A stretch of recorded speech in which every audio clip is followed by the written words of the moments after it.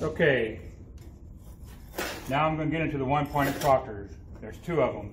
Arizona 232, which is method A, and then Arizona 246, which is alternate method D.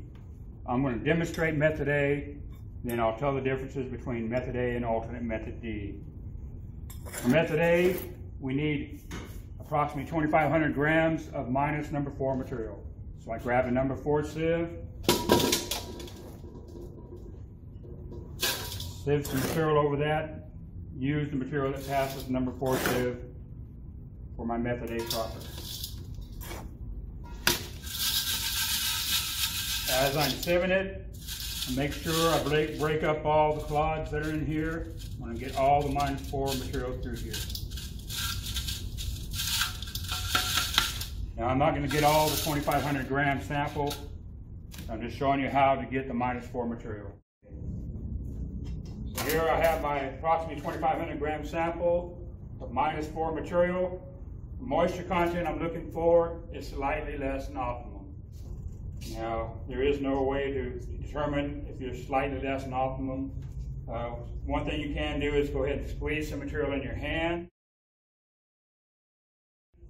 form into a cast. It should remain molded after you release pressure. If it don't, then it's too dry. If you squeeze water out as you're squeezing, then it's too wet. Once you have your moisture content you're looking for, you need to cover it with a damp cloth or a lid so that you don't lose any moisture. Now I can come over here. I have my mold. I need to get my initial weight of my mold without the collars. This is the mold in the base plate. I'm going to record that weight to the nearest 1 gram. Weight is 4407.2. That round to 4407 grams. Now, if you have a scale that weighs in pounds, you would weigh it to the nearest 0.01 pound. Once you have your empty weight of your mold and base plate, put the collar back on. You're going to compact your sample on a dense, uniform, rigid, and stable foundation. Place it on there. We have our sample over here. I'm going to compact it in 3 equal lifts. 25 blows per lift using my rammer. My rammer is a 5.5 pound rammer with a 12-inch drop. When I compact it, I want to make sure I go all the way up to the top, so I'm getting that 12-inch drop. So I'm listening for that click at the top, so I know I'm getting the full 12-inch drop. 3 equal lifts.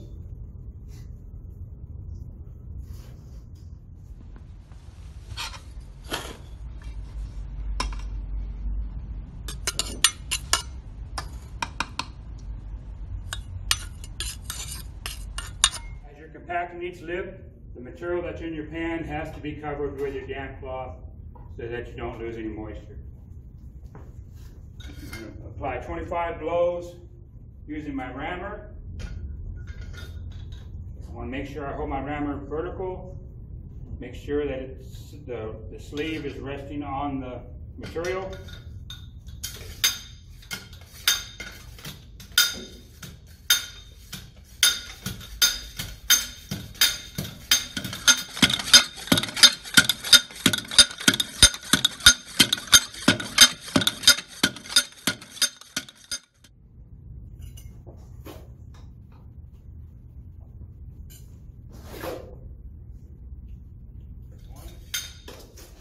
Two, 3, 4, 5, 6, 7, 8, 9, 10, 11, 12, 13, 14, 15, 16, 17, 18, 19, 20, 21, 22, 23, 24, 25.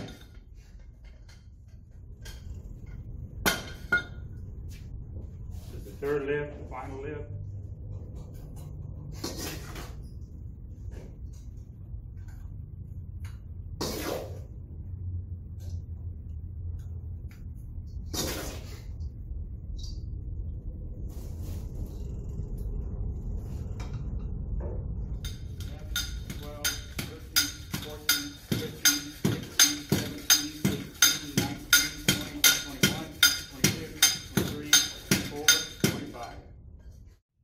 Back in my third lift, I'm going to bring this back over to my table.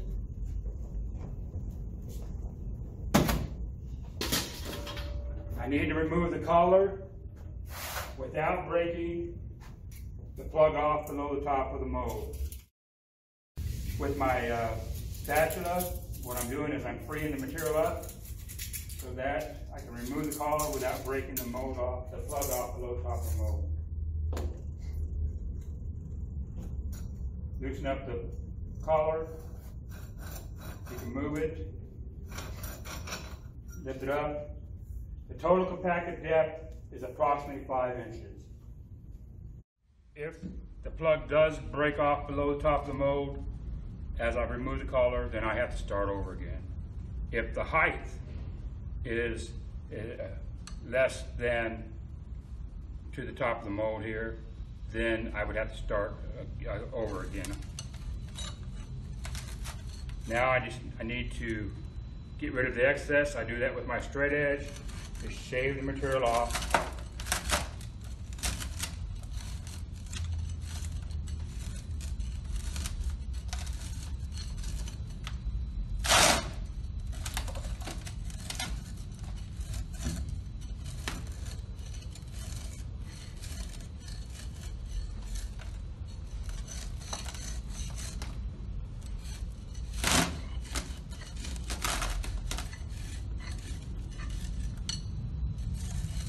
I'm going to shave the material so that it's even with the top of the mold.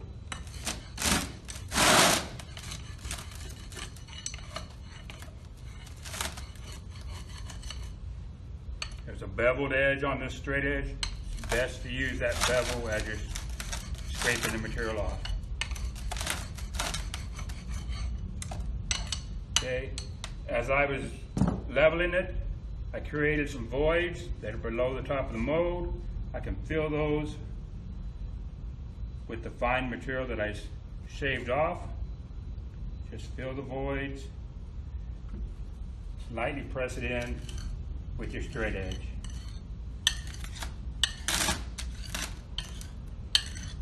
And then again, make sure you level it with even with the top of the mold.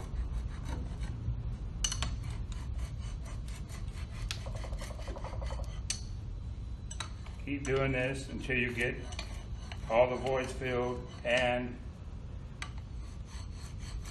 the material is even with the top of the mold. Once I have that, I need to get rid of excess from the outside of the mold.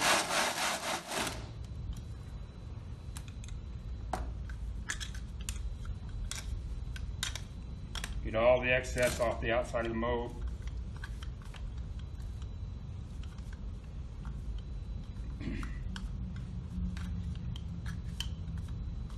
Okay, now you weigh it to the nearest 1 gram.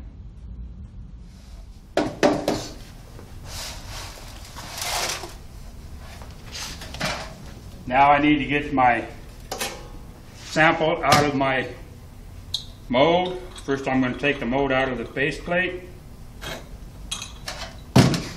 This is a split ring mold, so I can loosen up the split here. You have a rubber mallet here, you can tap the side to free it up.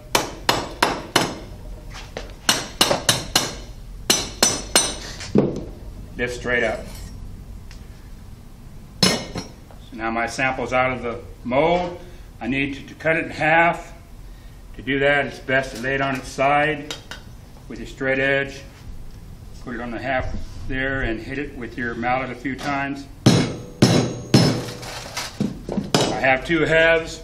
From one of these halves, I need to shave off a minimum of 300 grams of material from the full length, top to bottom, and width of my face. Starting at the top, side to side, all the way to the bottom, shaving off material. I need a minimum of 300 grams of material.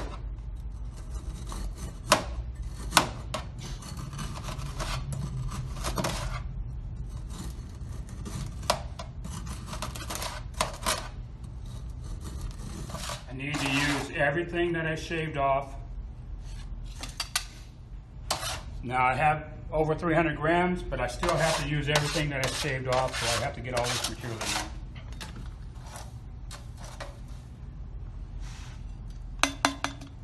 For the moisture, you record your weight to the nearest tenth of a gram, or 0.1 gram.